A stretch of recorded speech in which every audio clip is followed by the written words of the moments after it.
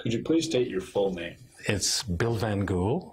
And your age? I'm 70 years old. And where were you born? I was born in Antwerp, Belgium. Okay. And as a child, what did your parents do for a living? My father had an automotive business, primarily automotive parts, but he also did some work on resurfacing brake drums and that sort of thing. But it was a very successful business right after the war that he started in roughly 1946. Yeah. Okay. And you as a child, what were your interests or pastimes? I spent a lot of time in the store because people would bring in broken parts from cars to have them replaced, old light bulbs, old drums, and I used to build these structures in our backyard. And so I used old light bulbs and old pieces and created, sometimes I felt I was building computers, but of course it was all in my imagination. But it was a creative, sort of the creative thing I liked to do. And was it more of did you create more structural things or was it more electronic things? It was structural, okay. Yeah, structural things, yeah. So a precursor to, yes. to what we'll be talking about in a moment. Yes. So what about at school? Were there any specific classes you really excelled or liked? I was very good at drawing and geometry. I excelled in geometry. I was always #1 in a class with geometry. Yeah. Okay. Yeah. And I still, on occasion, when I need to apply for special permits somewhere, I need to have sort of a background. You have to give the association of an engineering association, you have to give your background and whatever your interests are, and I often refer back to those early days of my involvement with geometry. Okay. So, if I'm not mistaken, you actually came to Canada before going to university? Yes, that's correct. So, yeah, may I ask why you and your family came to Canada and how that happened? Well, as I mentioned earlier, my dad was in this automotive business and he started after the war. There was a real booming time in Belgium. And towards the early 60s, that boom started to diminish to the point that my father, he had 11 children, he realized, and he was also an accountant, so he knew that the business was not really supplying enough resources or funds to keep this family going. And he went to Antwerp quite a bit to buy products for the business. And when he walked down in Brussels, he saw a big billboard at the, like a window of the embassy, the Canadian embassy in Brussels. And on this window it said, "Come to Canada." And there was all these pictures of Peggy's Cove and mountains and prairie fields. He thought, oh, wow, I think I'll go in there and have a look, talk to them.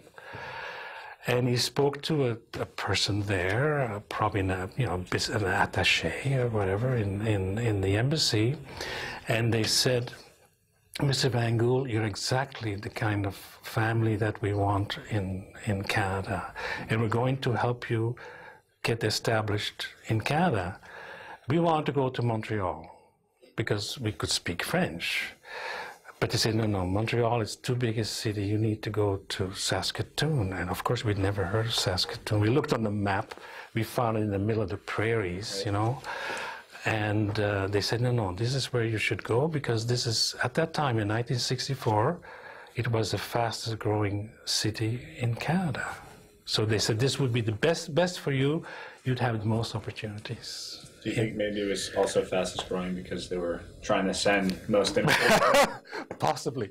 No, it was also the early days of potash mining. Okay. So that is, potash was discovered. They found large resources there, and they said, and a lot of people went to Saskatoon because of the potash boom starting in 1964. Right. And yeah, it is the largest exporter of potash in the world, is Saskatchewan. Yes. Yeah, absolutely. Yeah.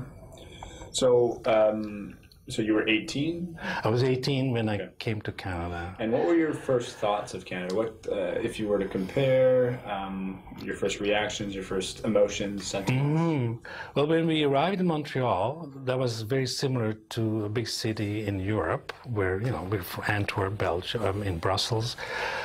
That was all very common to us and kind of interesting, a bit European looking as well. But then we went to Saskatoon. It's like a prairie town, very low buildings, low-rise things, no high-rises, and very wide streets, no traffic jam. So that first impression was, oh my, you know, this is, where are we now, you know? My dad always was wondering also if they had street lights, you know, because he thought something from the movies, you know, the old movies out west. But it was fairly well established when we got there. So it's that was not so much of a shock after a few days. You know, we got used to it, and you know, we did very well. Yeah, good. So by that time, you'd be going or thinking of going to college or university? Yeah. Well, we first went to, like my sister and I were similar age, but she's only 1 year apart. We went to high school, and I was put back 1 year so that I could sit in the class with my sister because we couldn't speak English, right? So we had to learn as we went. We arrived in September, and it was also, September is also the month that school starts. So there was really no time to learn English. We just went to school and managed from there on. And what did you decide to, or what were your intentions for a future, a career? I always wanted to be an architect because I like the building and I want to do architecture. But there was no school of architecture in Saskatoon, and my parents could not afford to send me to Edmonton. I think it was one in Edmonton or Calgary. So they said, oh no, you better choose something that is right here in this town. So there was a school of engineering. So I went to College of Engineering in Saskatoon. Okay, and what kind of engineering? That was structural, like civil engineering. Yeah. Okay. And so from there, what would you consider your first job after your degree? Well, when I really enjoyed, like after 4 years of engineering, I really enjoyed the computer aspects. And this is now in 1970. So computers were all not that prevalent in design. But I could see a future in engineering and computers, combining both. And really, the university did not offer any special courses in engineering and computers. So I found an advertisement in a newspaper in Saskatoon for a computer college in Ottawa. So I came to Ottawa specifically to take this course, computer course. And I was always thinking of going back to Saskatoon. But I also realized when I was in Ottawa that I really couldn't do both, is to go to school and to support myself. It wasn't going to work. So I thought, well, I should maybe get a job first, get myself established in Ottawa, and then while I have a job, pursue the computer aspect of engineering. That didn't exist yet, though, right? Now, computer engineering is a very popular subgroup of engineering, like at Ottawa U, for example. But it wasn't back then. Not at that time. No. So I thought I better get a job, and I went to the unemployment office and went there just about every week.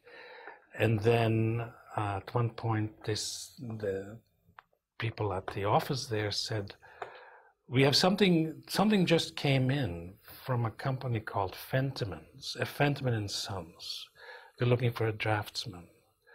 And they said, well, come back in the afternoon, we'll have it all written up, and then you can go and see Fentiman & Sons and talk to them about this drafting position. So next day I went to see Fentiman's, and they were doing this work. They had a small division called Triodetic. So this Triodetic, I was hired as a draftsman, even though I had an engineering background. I was ready to do anything, and started as a draftsman at Fentiman & Sons. That was a window and door business. Okay, windows and doors. Yeah. Okay. And I guess from there, well, they had Art Fentiman, who was one of the sons of the Fentiman Son Company, had invented a system that would interconnect tubular components into a hub. And it was a very efficient jointing system. And I was really fascinated. And they had done some interesting structures by the time I was hired to help in the drafting area of the Triodetic aspect of the Triodetic division. So what was specific within the Triodetic division as opposed to the rest of the company? The Triodetic division, they were already exploring to build dome structures with the system, because the system was so versatile.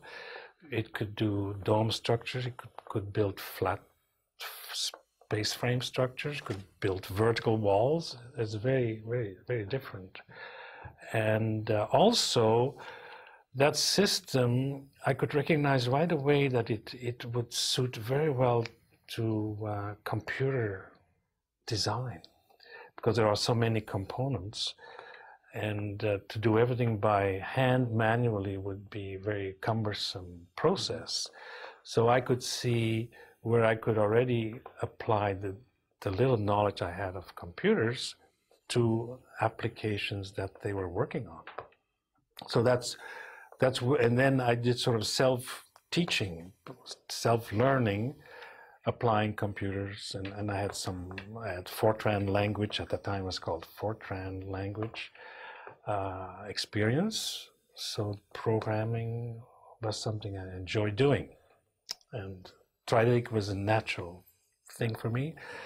And because I was also interested in architecture, it had an architectural aspect to it, a structural aspect. So it's like, oh, this is perfect. Right, absolutely. And I'm still in it now. It's amazing. That's like 45 years of doing Triodetic. So. And because of its, I mean, everything is custom, right? Everything order is different. So architecturally, that's a great aspect of Triodetic as well. Yeah. So did you also keep going to school, because your plan was to get a job, but also no, I never. Go back to school? No, I felt that I could manage the applications that I needed. And so much of the learning was done. Yeah, so at work. I had enough background that I could actually continue to expand computer applications. Really, I don't think I needed anything more than what I was doing. So can you just go quickly through your career here, but also maybe a little bit of the history of Triodetic as well? Yeah, the system, to go right back to the requirement, as I mentioned, F. Fentiman and Sons was a window and door company, and they had a requirement from the Canadian government to get involved in a very large door to be constructed in the north. And the only way that this was for the Air Force at the time, and this door would have to be flown in components. So Art Fentiman developed a system where tubing could be formed in individual components and packaged very compactly and then shipped to the north. So that was the very first project that Triodetic, or at least Fentiman and Sons did, was to build this very large hangar door shipped by aircraft, small aircraft, to a northern community. So that's the background of how Triodetic sort of became a structural system with a very good application.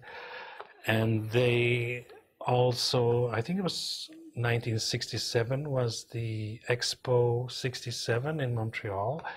So they were then brought in to do other things. So some architectural structures were built at Expo 67 using the Triodetic system. Okay. Yeah. And I guess you were saying it started up north with the door. Yeah. So Triodetic now had access to all sorts of very niche or isolated markets, I guess, right? That's Because right. it was so much easier to transport all this structure as opposed to anything else. And especially even now, we still find the aspect that it can be such compact shipping is being a benefit to us as against competition or competitors who would build large trusses and would have to ship them by truck.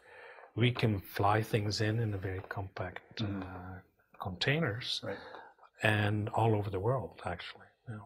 So if someone were listening to this who knows nothing about triodetic or structures, in layman's terms, how would you explain a very simple system that triodetic built? It's it's a prefabricated system, and it's put together very quickly using, for instance, one connector can hold 8 pipes. You can also... Pipes are made of steel? Pipes are made of steel or aluminum.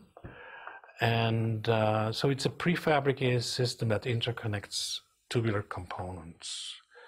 And you can make a very large array of components. So the structures can be something from a very small dome, let's say a 2-meter dome, to as much as 100-meter diameter domes that we're building now, using this structural system. The same system. What's the biggest structure sort of been built? The biggest structure we've built so far is in Peru, and it's a 110-meter diameter dome. So that's getting up there. Yeah. That's 350 foot or something diameter. So that's a very large structure. Yeah. Right. So now you own the company, Triodetic, or? Well, let me sort of.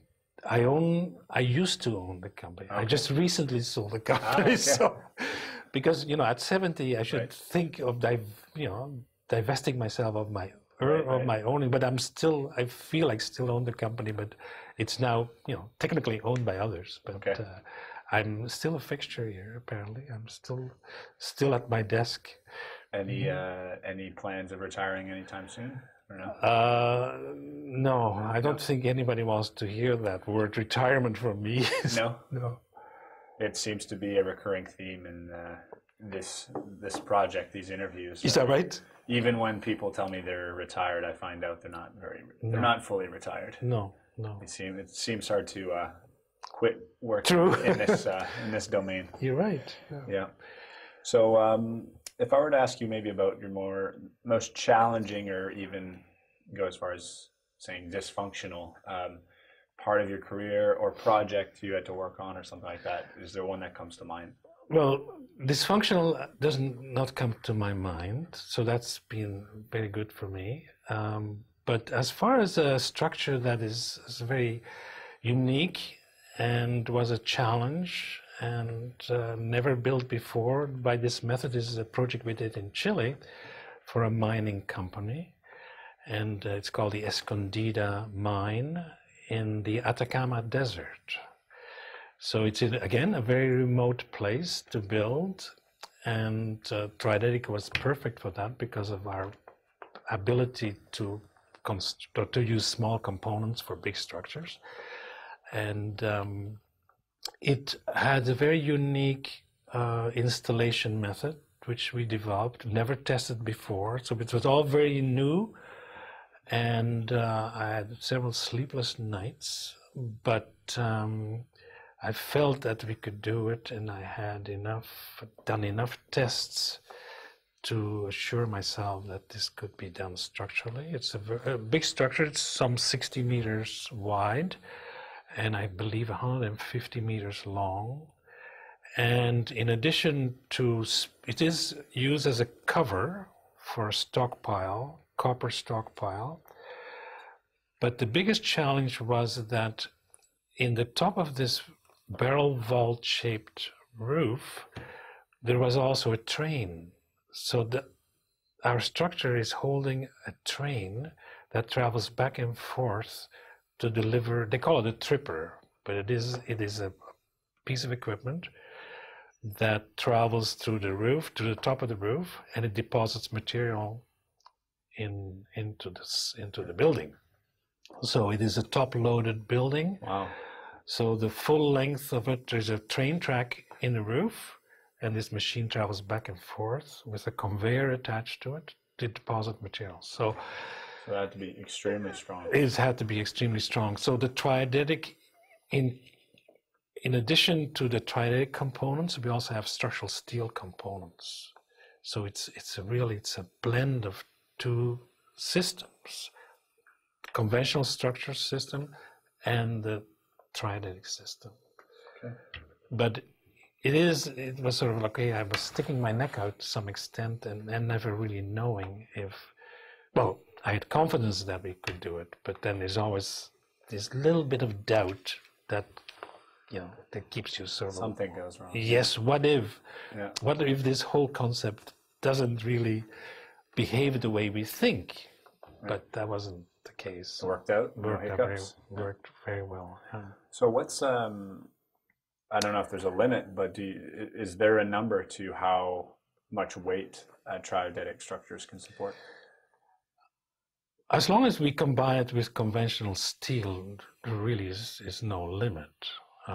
Triodetic by itself has a limit because of the tubular system is a fairly light gauge tube. It's not a heavy pipe. It's it has some limitations, but we are using Triodetic for 300-foot or 100-meter diameter domes. So without structural steel assistance, so it has capacity, but I would think that is probably the limit. 100 meters to 110-meter diameter dome, and the reason the dome shape has its own inherent structural capacity because of its double curvature.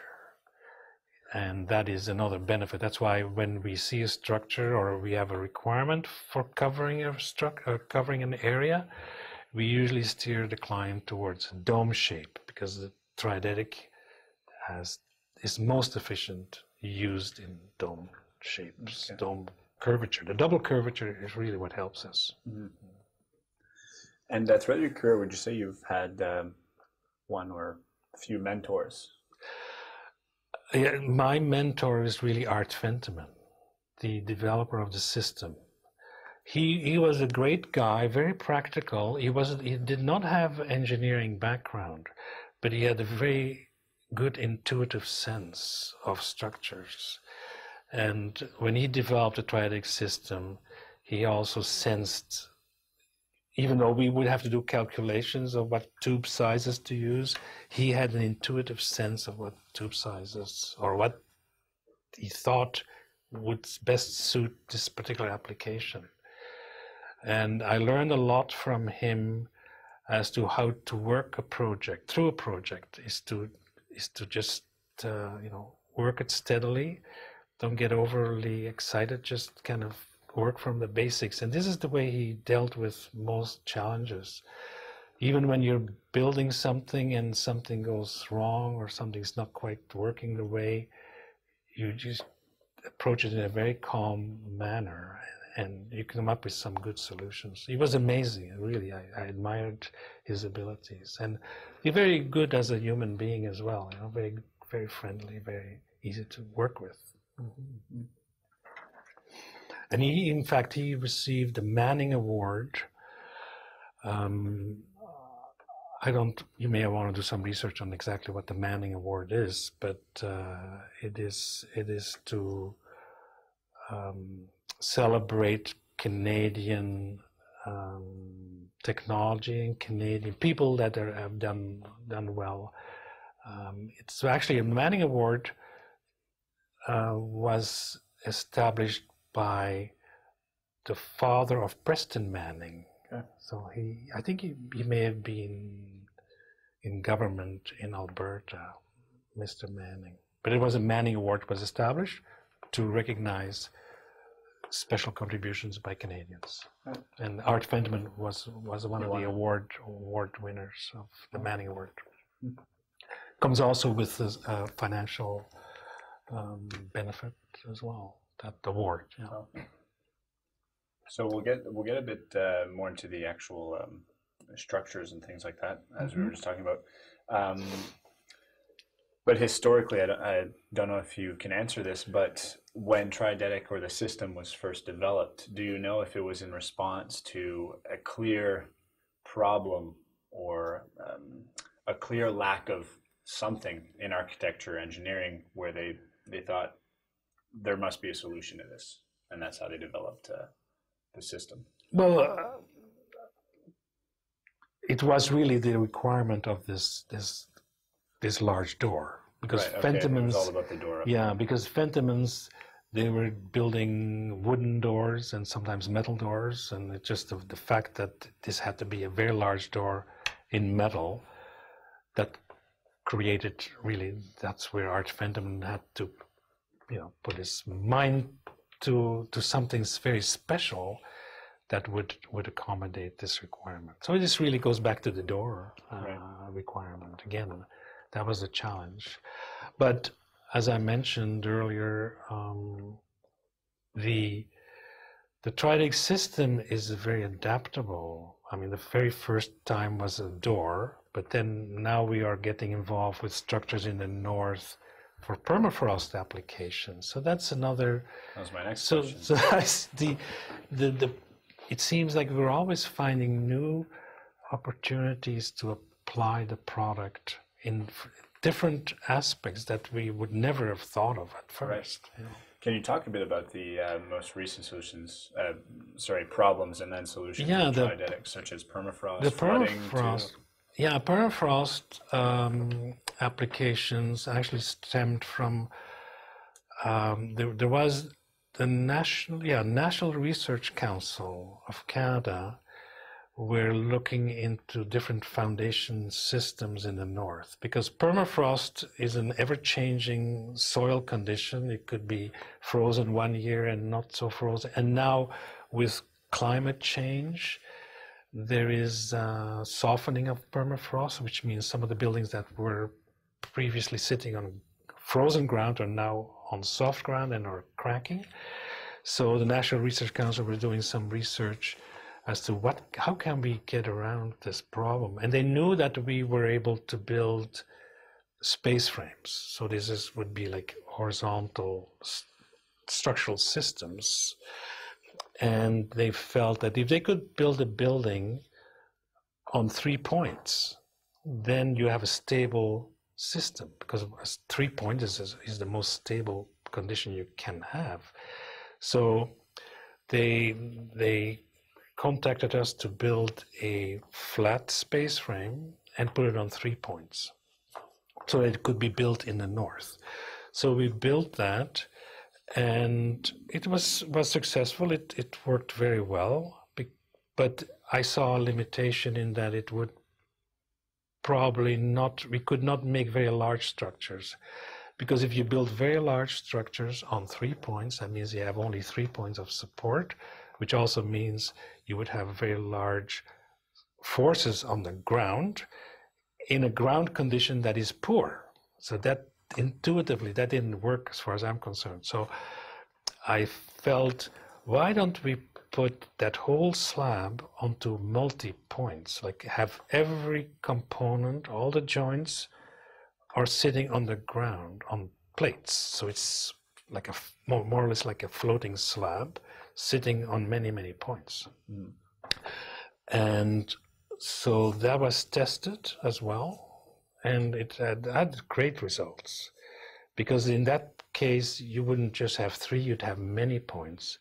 But let's say if a space frame had 100 base plates, not all 100 need to sit on the ground. You could have some floating, as long as you have enough rigidity within the system. So that has become now, for us in Triodetic, that's become a really interesting application. And we have used this system now in Russia, in Norway, we're in Alaska, we're in northern Canada. So it has the permafrost, which is now, because of global warming, is becoming softer. Our applications are actually expanding. The use of it is expanding. Right. And it makes it a lot easier also to even move or relocate houses, right? That's right, because you could pull it away, you could actually drag it. And in Shishmaref, Alaska, there are several, this is a town that's been there for hundreds of years, and it's on the coast of the Chukchi Sea.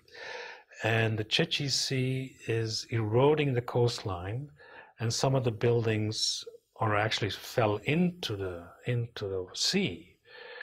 So we went in there some years back to take measurements of the existing buildings that are on the edge of this cliff, and we lifted the building, put a triodetic underneath, and put our triodetic structure on skis, like metal ski, and then waited for winter, and we pulled them with bulldozer, we slid them a kilometer away.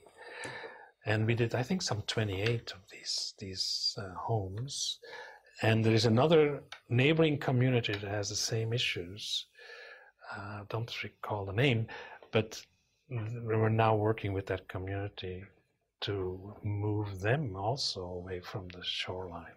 Right. Speaking of shore too, is you're doing a bit of work as well, more south with flooding. Right? Yes, flooding, the application. So the similar approach we're using now in flooding regions, where we provide stability to the building using the triodetic, and then if you have a flood situation, at least the building is intact. There might be lots of water there, but it's not going to be differentially. You're not going to have erosion of certain portions of support. Even if you have erosion, it functions as a full slab. Right. And also to expand on that, we did a lot of remedial work in Alaska again, in Alakakat, which is a community that is on a river, and the river overflowed, and the whole Alakakat region was underwater. So we went in there and lifted buildings and put our structure underneath. And can you often lift the buildings high enough that when there is flooding, it doesn't actually touch the house? Yeah. The ones in Alakakat, we lifted 5 feet.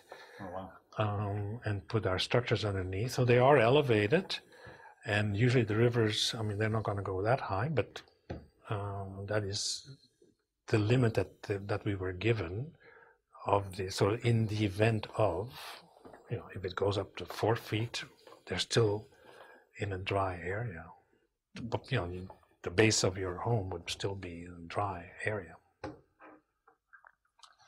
What would you say, up till today, what is Triodetic's best and most unique characteristics as a product? Is the versatility of shape. We can, the dome structures is one, it's not a standard structure that people can readily fabricate. We can make dome shapes very quickly. We can also do free-form shapes, and because the system really adapts very easily. It's all computer controlled, computer designed. Although there are many components, the fabrication is so easily done. Our fabrication system allows for easy and very precise variations in angle of tubular component, the angle that is fixed to it. So in that way, we can do free-form structures. Like, I don't think there's another system that can do it as well as Triodetic. It's simply that custom. Yeah, very customized. Now, speaking of the actual customization and the making of these pieces, take us through the process of getting these pieces, what they are, how you transform them. Yeah, we have the jointing system. Well, there are two main components. There is the central joint, which is made of aluminum, and the joint itself has grooves in it, and they're like keyways. So the keyway is very much like it's sort of it's like a pine tree shape. The keyway is a pine tree shape, and we take tubing.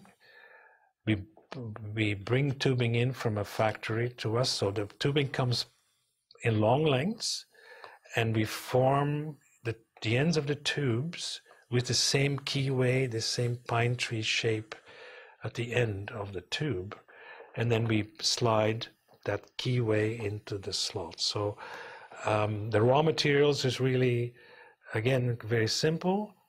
The hub, the aluminum hub, we buy that in long lengths with the keyways extruded in them, and we slice them to suit the application. And the tubes come in long lengths. Could be aluminum tube, could be steel tube, it could be varying wall thicknesses. We put them through a pressing operation, and we press the end of the tubes with this keyway design. And then we also put a stamp. We number them with a metal stamp, because some structures may have 5,000 components, and it could be 5,000 different components. So each component has its own number. Like a big puzzle. Like a big puzzle. You look for the right number, and you slide it in the right slot, and you can build some exotic structures. Mm-hmm. So generally the two metals used are aluminum or steel. Steel, and it could be stainless steel. We've done some structures for the potash industry in stainless steel for ultimate corrosion protection. All our tubing, if it's not stainless, we use galvanized steel tubing. And but you can also use aluminum tubing. And which would be lighter. Yeah, much lighter, and also has the corrosive ability. The aluminum is, corrosive resistant. So the applications are. We find that in our system, probably about 80% is steel, galvanized steel tubing. Mm-hmm. Now,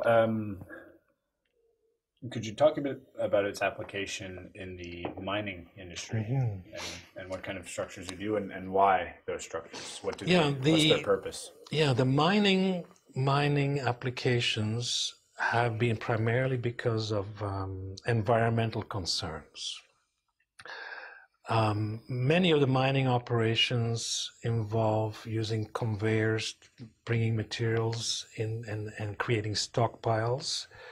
And that whole operation of dropping materials from great heights to create stockpiles of a concentrated load in one area creates dust, because the materials fall down and the wind carries the dust far and wide. And for many years, this was ignored as that was just part of doing business in mining.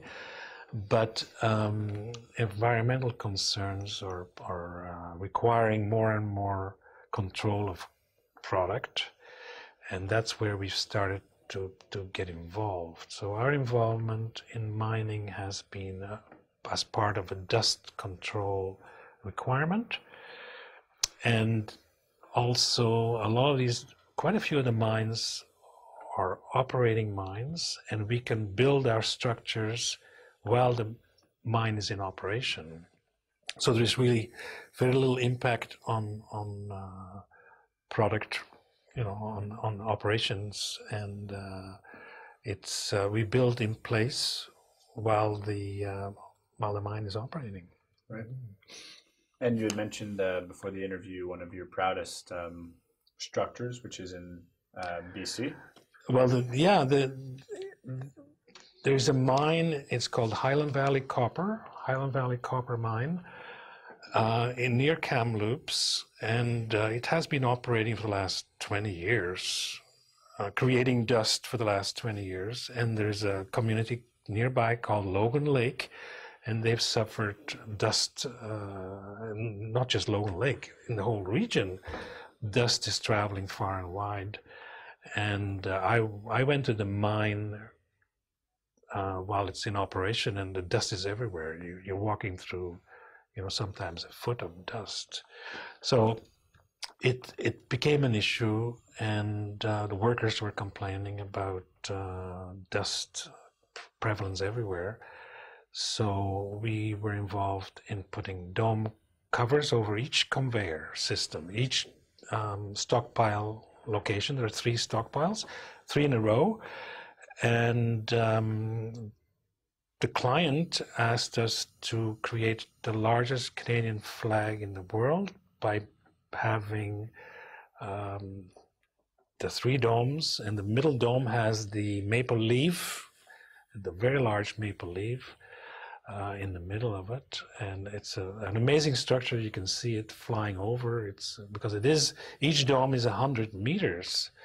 So if you put 3 in, that means like 300 or 400 meter device down below, 3 domes that form the Canadian flag. So we're very proud of that, and you know, it certainly has that sort of Canadian feel to it. And when we take it to that image of these 3 domes, we take that to our trade shows in Chile and in Peru, and people immediately identify, you know, it's a Canadian product, you know, the Canadian flag. Right, so right. I think I had seen the picture at the Mine Expo. Yeah, sure. Oh yes, yeah. No, it's a fun one for us. Yeah. So it's official. It's the largest flag in the Canadian flag. We like to think so. I don't know. Certainly, as a permanent installation. Right. There may have been some temporary installations that I don't know about, but certainly permanent. It's the biggest, I think. Right. Yeah. Last question about your career, but you also, I think, teach. I teach at Algonquin. I'm a guest lecturer, and my guest lecture is primarily to do with permafrost applications. Also, I teach the students about permafrost and about building in permafrost, because right now in Algonquin College, students are taught about construction using foundations, like, you know, 4 foot below grade to be away from frost conditions. But in the north, everything is frozen. You cannot dig to build a foundation. You have to build on top of the, and this is something new that they don't really know about. So I teach that. I'm not on the regular roster, but I get invited to teach. But I had a 2-year involvement at Algonquin College teaching new Canadians technology program on weekends, so that they could be these would actually be foreign engineers who have an engineering degree from foreign lands, but then have a difficulty finding work in Canada because their engineering degrees are not recognized, but they can obtain a technology degree. And I was teaching technology courses to bring them up to the level that they could actually get an Algonquin supported technology degree, which at least they would become employable in Canada as a technologist. And if they wished, then they could also, from that point, expand to engineering and get an engineering degree. And in fact, I hired one of my students who's working with me now here in the office, and he's since also become a professional engineer. So he's took it one extra step from the technology that allowed me to employ him, to now he's one of my engineers. A few opinion questions here, and there's no wrong answer. But the first one would be, do you believe there's a disconnect between the natural resource world and the general public? And when I say natural resource world, it could be anything from mining to metallurgy to the oil industry, anything like that. It's hard to answer that question. I do recognize a bit of a disconnect because I have experienced a disconnect myself. When I go on mining sites, I know we are there as we are providing dust covers. So we're doing an environmental, we are acting as an environmentalist to some extent, but that is a very limited function where we do dust control. But mining by itself, and I don't think people realize that mining is not a pretty engagement. You know, there are things you have to do to the environment to get at the natural these products. So, but the disconnect I see is that not everybody realizes that yes, we do need copper, we do need metals, and we have somehow, in order to get them, you need to disturb nature. So that I see the disconnect there. It's very difficult to have that appreciation unless you realize yourself that you are consuming metals all the time. Cars, electrical wiring, cell phones, all these, you know, precious metals, copper, zinc, and coal, and there are many products, aluminum, all these things you need to. They are in the earth, and you need to get at them, and there's really no nice way of doing it. So we are contributing in a way. We're creating a dust cover. So I'm a little bit between. We are involved in mining, which is not the cleanest operation, but at least we're functioning in something that is helping the environment. Right. I'm trying to make it cleaner. Make it cleaner, yeah. And I guess. This alludes to the environment aspect, but in your opinion, are there any events, people, inventions, contributions, disasters, any type of topic really that you think must be mentioned when we talk about the history of the natural resources in Canada? Big question. I think you should stop because I thought I made some. So a few closing questions. First one is, what are you proudest of in life? And I can divide that in life and proudest of professionally as well. Well, professionally, I can say that the Triodetic system is here to stay, and I'm very proud that I started when I was, I think, 25 years old when I got involved with Triodetic, and that I've been able to keep it going and keep it fresh and keep it interesting for me for all that time. So I'm very proud of that. And also that we have been able to employ people in a very, you know, very amicable way. I don't recall any issues with my staff that, you know, that would be detrimental. It's just been a very good experience all this time with Triodetic. And people have always enjoyed working with Triodetic. And when somebody came to me and said, you know, Bill, I think I'm moving on, I'm going to, I always welcome that. And I said, you know what, this is great. You know, you see another opportunity, take it. And I would support them. And I said, this is what you're good at. This, or if I let somebody go, I would say, you know, this is not working out, but you are better at this or that, you know. So I always felt like sort of more of a positive aspect. And that has worked very well for me. It's a good philosophy that I now teach other people in my group, you know, the senior management people. Say, just always encourage involvement in business or in career, you know.